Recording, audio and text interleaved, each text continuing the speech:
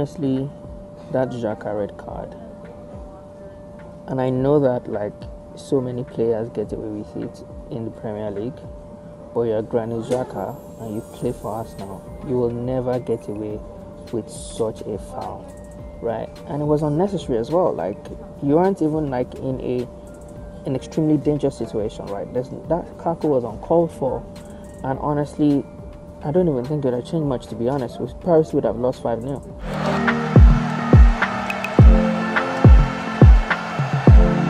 There was a time last season that we would have sworn that Mikel Arteta had fixed our defense.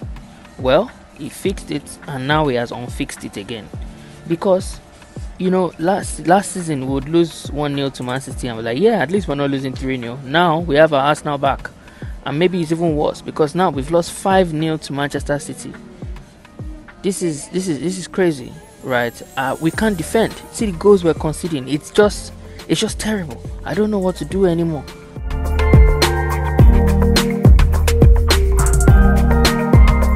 That was another tactical disaster class from Mikel Arteta.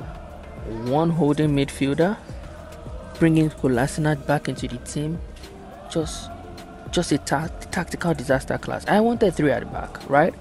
But I wanted with the right personnel, right? You could have brought in Maitland-Niles. We've beaten City before with Maitland-Niles in left wing back.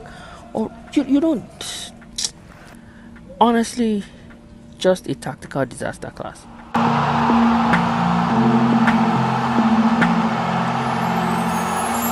And if there's anything that has been proven to us from what we've watched, is that Man City, they're miles ahead of us at the moment.